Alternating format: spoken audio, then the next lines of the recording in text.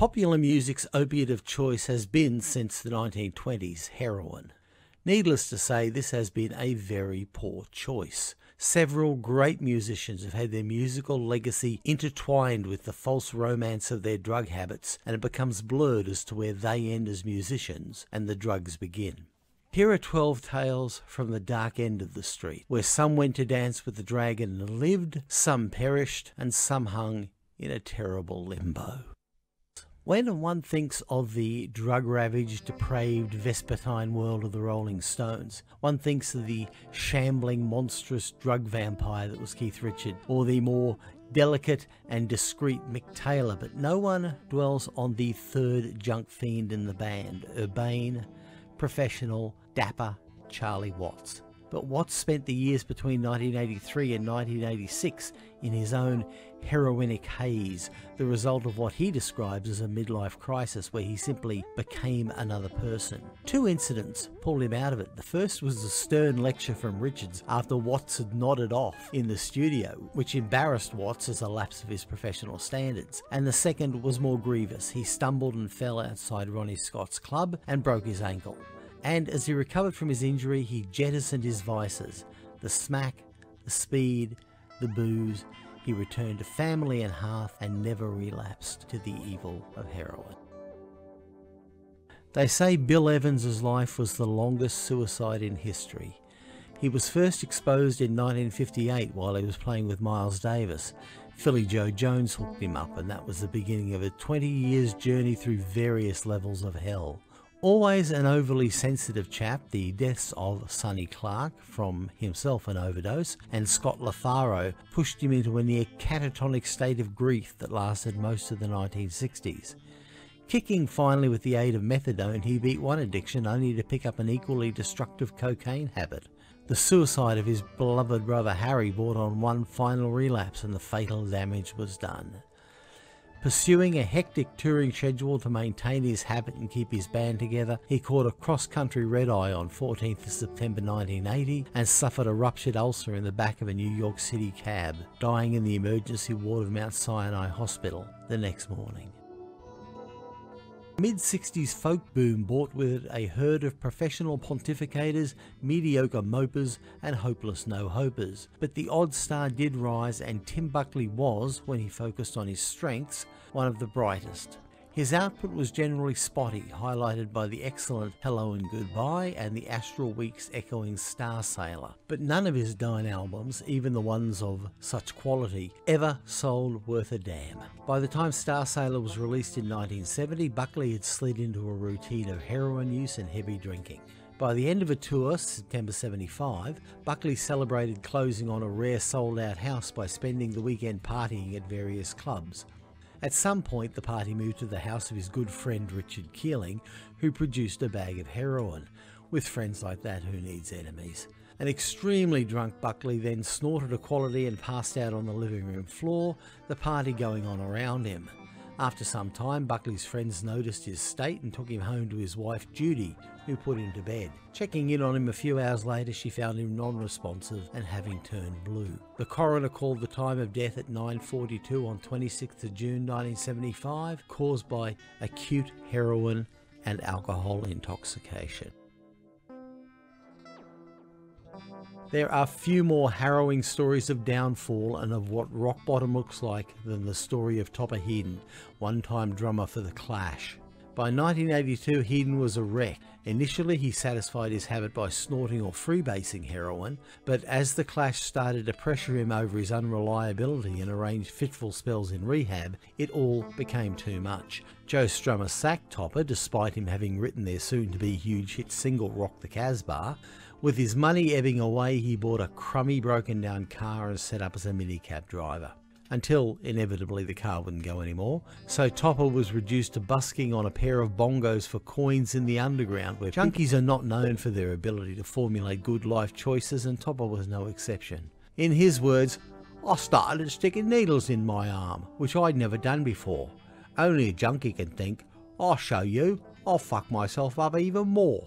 While ironically the Clash were touring the US playing stadiums, Topper was squatting in a windowless flat in Fulham. In 1983, Topper received a substantial royalty check from CBS, authors' royalties for Rock the Casbah. Topper ran through the money in under 18 months and ended up doing 15 months in jail for dealing. After release, Topper found himself living in a hostel off Carlsberg Special Brew and cold tin soup. His liver started to pack in. He needed a miracle. And behold, on his 13th trip to rehab, by some miracle, it stuck. Nowadays, he works to fund a Narcotic Anonymous group in Dover, the town where he hit rock bottom, and is good mates with the surviving members of the Clash. The self-proclaimed Jezebel of jazz and one of its supreme vocal talents, Anita O'Day lived such a life of adventure and misadventure, it's amazing she lived long enough to die in her sleep at the age of 87. Starting out in Gene Krupa's band in the early 1940s, she at first endured a seemingly ceaseless string of marijuana busts across the decade before graduating to heroin on the logic that it was preferable to alcohol. She took her first pinch for heroin in 1953 and did 6 months inside. So profound a blur did heroin render over her senses across the 50s that when she appeared in the 1958 Newport Jazz Festival, she had no memory of her performance, even though it was included in a film called Jazz on the Summer's Day, which made her a superstar. Despite mounting fame, she mired herself deeper and deeper in addiction, and came close to death from overdose in 1967, 68 and 70. After the third OD, she went through a brutal cold turkey withdrawal and made her triumphant return at the Berlin Jazz Festival. Heroin took her to the door of death 3 times, but she kicked its pale ass and the horse it rode in on, enjoying a long post-heroin career as a singer, author and actress until almost the very end. Ray Charles says that for every hour he spent as an entertainer, he spent 10 as a businessman. And to him, for most of those 19 years as a stone junkie, maintaining his habit ranked alongside maintaining his bank balance and his overweening ego as part of the daily order of business. Ray had been a hardcore junkie since 1946, after his mother Aretha's death and his move to Jacksonville, utterly alone in the world to work as a musician in the Jukes and late night clubs. Perhaps he had a pain he felt he couldn't numb, perhaps he felt a need to feel in with the hip crowd, and perhaps he just liked, but Ray took his junk very seriously and always had a member of his entourage on hand to score for him and help him fix up. Ray was busted twice for possession in 1955 in Philadelphia and again in New York in 1958, before the effects of long-term use finally caused him to get sloppy and he was nailed in a calamitous bust in Indianapolis in 1961. Made to endure an early version of the perp walk, the sound of the cameras firing constantly reduced him to tears. The judge, however, threw the case out for the lack of a warrant and entrapment. Ray's road to Damascus moment came on Halloween 1964 at Boston's Logan Airport. Forced to admit to a court that he'd been an addict for 15 years, Ray checked himself into rehab and beat the dope in 4 days. Impressed, the judge gave him a 5-year suspended sentence. Many years later, long after his outlaw years were behind him and Ray was treated as the national treasure he deserved, he made the off-the-cuff comment, "If I'd known I'd live so long, I would have taken better care of myself." Heroin had the last laugh, however. For having ravaged Ray's liver in his younger days, it was that poor liver that finally gave in and did for possibly the greatest American post-war popular musician. Trumpeter Freddie Webster was probably the least well-known of the architects of bebop in the early to mid-1940s, but equally one of the most influential. His fat, warm tone and an alarming inversion of cliched phrases mesmerised both Dizzy Gillespie and Miles Davis, who has nothing but praise for him in his autobiography. Webster was, like Parker, Davis, Roach et al., deeply mired in heroin, and died gruesomely when he took some dope offered to him by Sonny Stitt, the famed saxophonist. Stitt was a brutal junkie who took to beating up people in order to get money for dope. On April 1st, 1947, Stitt passed a bag of heroin on to Webster, of which Webster heartily partook in his room in the Strode Hotel in Chicago. Unfortunately, this dose had been laced with battery acid, intended for stit, and Webster died in a prolonged convulsive agony. Out of deference to the owners of the hotel, the attending physician gave the cause of death as heart attack. Sonny Rollins, another monster junkie of the 50s and 60s, wrote a song on his amazing saxophone Colossus album called Strode Road in memory of Webster. If Ray Charles was the model of a functional junkie, never missed a gig or a session due to his habit, who carried a retinue about to maintain his drug schedule, and top of hidden the non-functional dope fiend, then Dr. John, over the course of his 34-year addiction, knew both sides of the line. Starting in New Orleans, scuffling for fixes here and there, working unsuccessfully as a pimp and doing 2 years in prison, fame which came in 1968 simply funded higher risk behaviour, and the career slump after the mid-1970s saw him living in desperate and depraved circumstances on the Lower West Side of New York City. The good doctor's life turned around when he met BB's son Roman, another expatriate yat with whom he shared a taxi after a gig. Saint Roman became his personal assistant, his manager and agent. Saint Roman began to reorganise his bookings and began to ensure that the doc had the dope he needed when and where he would need it. Dr. John survived basically because this woman took to micromanaging his habit. In December 1989, after his 19-year-old daughter Tara had seen various goings-on in Paris and said she would never speak to him again until he went to rehab, did the doc find the world to quit. He became a fanatical devotee of 12-step meetings. He stayed clean and working for the next all but 30 years, until a heart attack at daybreak on June 6, 2019 took him across the river along with Buddy Bolden, King Oliver, Louis Armstrong and Fats Domino, to name but a few of his predeceased peers. There are few more pathetic tales than that of Lee Morgan, few sadder takes of promise squandered to heroin and of life's cruel vicissitude for its survivors. A teenage prodigy who'd played as a featured soloist in Dizzy Gillespie's band before he'd graduated high school, Morgan made his debut on Blue Note in 1956, and his big breakthrough came the next year on John Coltrane's Blue Train album, leading the ensemble with authority and blowing a mind-bendingly good solo on Locomotion. He joined up with Art Blakey's group, which was a disastrous choice because Blakey was a proselytizing junkie who liked to get his new players hooked so he could control them. He told Morgan he could turn him on in 2 weeks. Morgan was the epitome of the non-functional user, his habit ever growing and consuming him until after one near-fatal overdose he simply lost all interest or all capacity to make music, hocked his horn and gave himself up to the drug. He learned strategy to better manage his addiction. Almost immediately he was back in the studio. During a break in one such session, Morgan retreated to a bathroom where he, as well as probably fixing up, wrote on sheets of lavatory paper his biggest hit, The Irrepressible The Sidewinder, a jazz standard which went to make number 35 on the pop charts. But Morgan was unable to hold out. By 1967 he was on Skid Row, sleeping shoeless on the pavement outside Birdland or on pool tables in Bowery clubs, wearing a filthy suit over ragged pyjamas and stealing TVs from hotel lobbies to feed the addiction. It was sometime in late 1967, his horn long again hocked and his only warm coat gone too, that he stumbled into Helen Moore's halfway house in Hell's Kitchen. Morgan became Moore's personal project and she nursed him, got his horn out of hock, got him into rehab and started booking him gigs, such that by 1969 Morgan was clean and focused enough to start taking on large-scale tours and TV appearances. But of course, it couldn't last. Morgan began seeing another woman, and when he turned up with her for a gig at Slug's Saloon in the East Village, Moore snapped and shot him stone dead.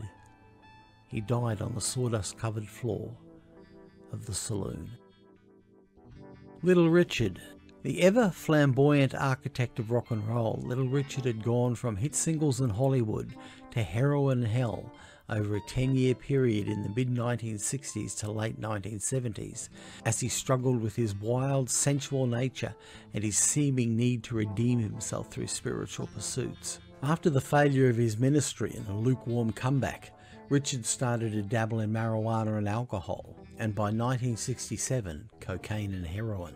Like most users, his good life choices were not typified by overnumerousness, and the worst one was to hire his protege from Specialty Records, Larry Williams, as his producer and musical director. And as it turned out, his drug connection. Williams was more the upside of the head type drug dealer, and he spent 10 years beating the living daylights out of Richard, until one day in 1977, when Richard failed to pay for his package. Williams went on a rampage and hunted Richard down, pulling a gun on him and aiming and cocking it right in his face. Richard then had a timely recollection of where the money was and paid Williams off. The incident served to scare Richard back to the ministry and eventually sobriety, but for Williams it was business as usual. Until the day in January 1980 when he was found dead at home with a large hole in his head. What a delightful chap.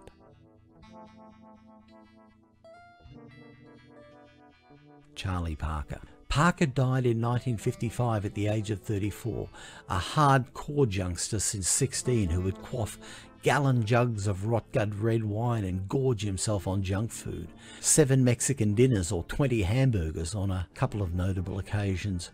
From 1941 on, he built a cult around some astonishing performances and recordings. Great musicians gravitated to him, but his behaviour was infantile, devoid of any notion of consequence or guilt.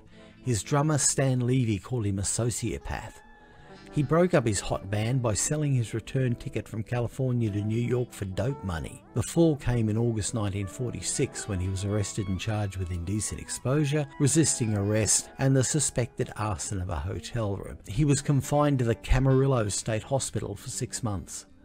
After release, he seemed to have it together a little better, especially with the dope. But the booze took over, and despite making some wonderful music and rebuilding a lot of bridges, his behaviour deteriorated beyond his control. He started collapsing on the streets, getting into brawls, and even got himself banned from Birdland, the club named in his honour, for nodding off on stage. He tried to kill himself twice. He had 2 spells in Bellevue and 1 in prison for not paying child support. He was persona non grata in New York, and he started to lose it in his playing. The death of his daughter Pree seemed to finally numb and close off his soul, and his playing just became an exhibition of manic velocity. He died, choking to death while laughing at some jugglers on TV. Did heroin kill him? Probably not. It was more like the bleeding from burst booze ulcers. But until old Kurt Cobain came along, Parker was probably the most famous junkie ever. But Kurt Cobain wasn't no Charlie Parker, was he?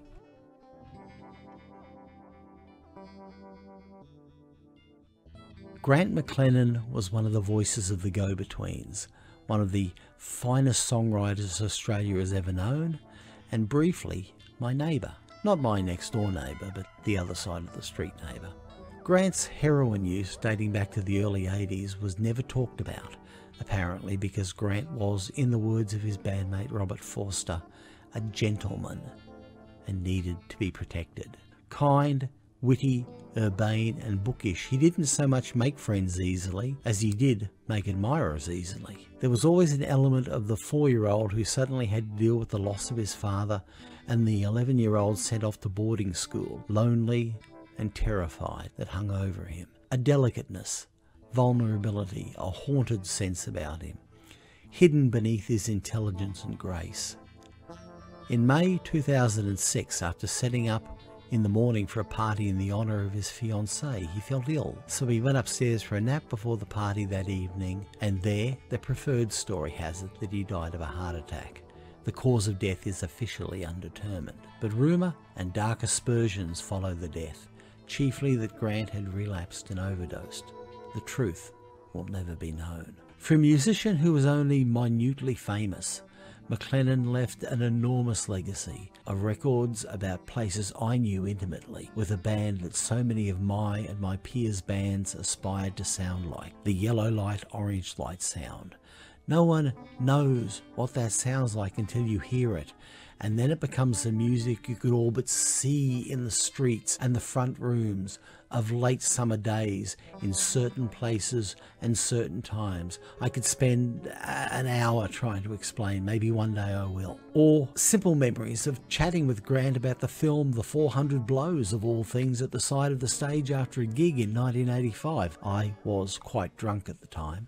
Heroin or long-term damage by heroin, it makes no difference. Grant McLennan's death is one of the most profoundly shocking and upsetting events that has ever occurred to me as a music fan.